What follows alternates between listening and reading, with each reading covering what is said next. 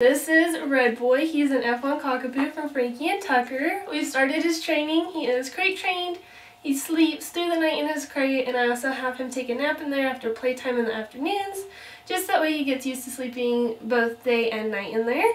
He does have a mostly black coat, but his brindling's starting to come out a lot on his legs and his ears, so the older he gets, the more he'll be brindled actually. Good boy. He knows sit and lay. We're working on leash training, socialization. He is very affectionate, a real big people pleaser. Huh. Good boy. And very, very smart. Huge cuddle bug. Can you lay? Good boy. Alright, come back up. You want to go in your crate real quick? Sit. Good. He's going to lay all the way down. And come on out.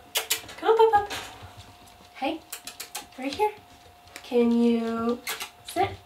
No, sit on your bum. Good boy. Alright, let's do the leash. When puppies are this little, I just kind of work on them getting used to tension on the leash, reinforcing, oh, hold on, with treats and praise when they're walking by my ankles. You're alright. It's just hard to get on, huh? Okay. Good boy. Alright, come on out. Come on, Bubba. Come here. Let's close that real quick. I know. Alright, come here.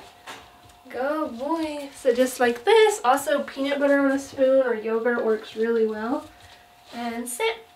And I try to teach all my puppies that when we stop walking to just naturally sit or lay down. That way when you're out and it's a busy situation, they know they can do that. And sit. No, not the crate yet. Come on. Sit and lay. Good boy.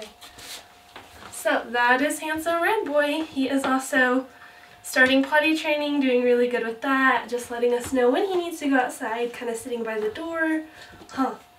Yeah, he's such a cute boy. Yep. There you go.